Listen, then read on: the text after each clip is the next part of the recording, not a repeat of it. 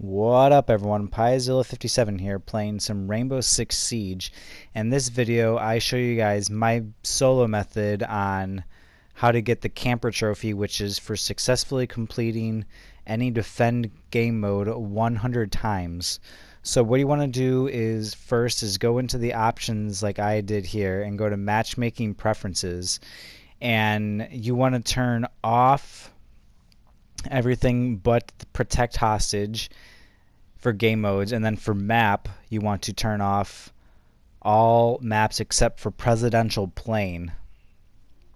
And then when it loads in, you want to play as mute because you're going to take advantage of his jammers, so the enemies can't breach behind you. And then you're going to want to pick executive bedroom like you see here. And then when the game starts, the first thing you want to do is put 3 of your 4 jammers behind you like you see me do, so that way they cannot breach behind you, because if you don't have the jammers here, then they will breach behind you and they'll easily kill you. And then you want to put your 4th jammer in this little room here. Otherwise, they will destroy this wall and come downstairs. So this way, they'll filter in just through this hallway. And I put this deployable shield here just to protect the jammer right behind me, because if it's not there, it is possible for them to shoot the jammer and then make you vulnerable from behind. So the way protect hostage works is there are 4 waves. The first 2 waves have 8 enemies each. The third wave has 10 enemies. And the 4th and final wave has 11 enemies, one of them being a suicide bomber. So what you want to do is just stay right here, and you'll see enemies coming from either straight ahead of you or from the left, and you basically just want to shoot them. If you want to do what I do here, you can shoot through this bed and get some penetration kills. So this first wave was actually a little messy because I was trying to go out of my way to get some penetration kills, so they actually got behind me. I lost some health. So after your first wave, what I do is I reinforce these first 3 panels of the wall here, because as the enemies shoot at you and miss, they'll shoot this wall, and if you don't reinforce it by the time the 4th wave starts, there will be a hole in the wall from all of the bullets, and you can get shot from behind even though you have the jammer there. So you just want to protect yourself basically. So then yeah, you basically just keep doing this for all 4 waves. So like I said, the first 2 waves are 8 enemies. The third wave there are 10 enemies, and then 11 enemies in the 4th wave. So that's a total of 37 enemies that you will kill each round, and you need to kill 2,500 for one of the trophies. So if you do this solo the entire time, then you'll easily get the 2,500 terrorist kills by the time you finish your 100 defend game modes. So yeah, it goes by quicker if you play with other people, but this way you get more kills by yourself, and sometimes it's just easier not having to worry about other people as well. So yeah, this is the game. This is my method on how I did the camper trophy. It worked really well for me. You will die sometimes, but not very often. I tended to die more often when I was going out of my way to get some of these penetration kills,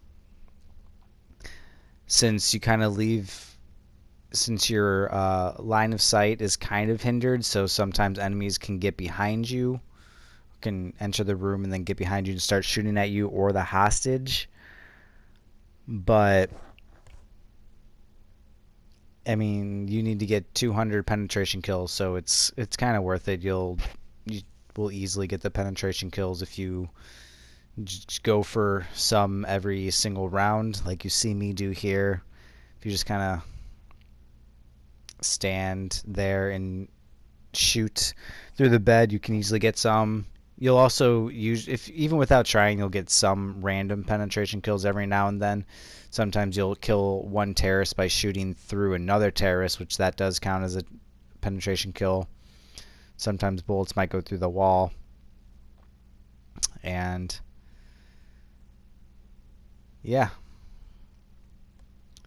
you just have to do this 100 times. It's kind of a chore, but I found this to be the easiest way.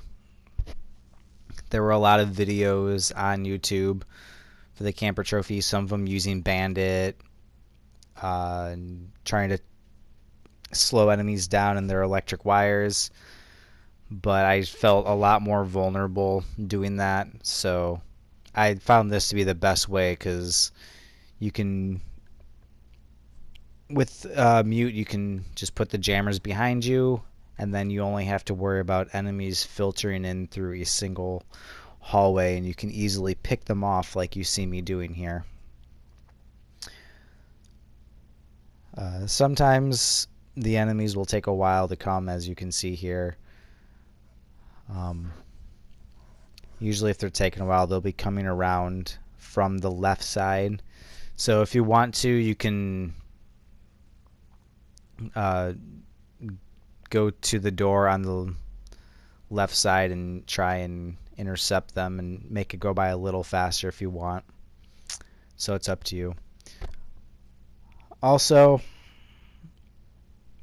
as you see, there's some enemies have these riot shields. Those are usually the most annoying enemies.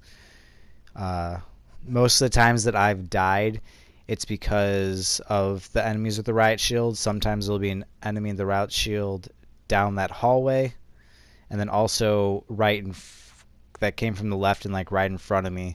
To the left, two people with riot shields that I'm trying to kill with other enemies shooting at me, and it can really dwindle down your health. So I'm on the very last wave here. The suicide bomber usually will also either come straight ahead of you or from the left. It's random. You can usually pick him off pretty easily when he does come, though. I found that most of the time he either comes fairly early on from straight ahead, or he's the last enemy that will come, and he'll come from the left. But as you can see, he came straight ahead fairly late on. Even if he does, he will rush you if he can get in the room, but he'll usually jump over the deployable shield and try destroying the jammer. But it's pretty easy to take him out, and the mute jammer will also disrupt his suicide bomber, so he can't really detonate on you. But I hope this video was helpful for you guys. This was my method that I found to be the best, so please like, subscribe, and comment below. Alright, thanks guys. Pizilla out.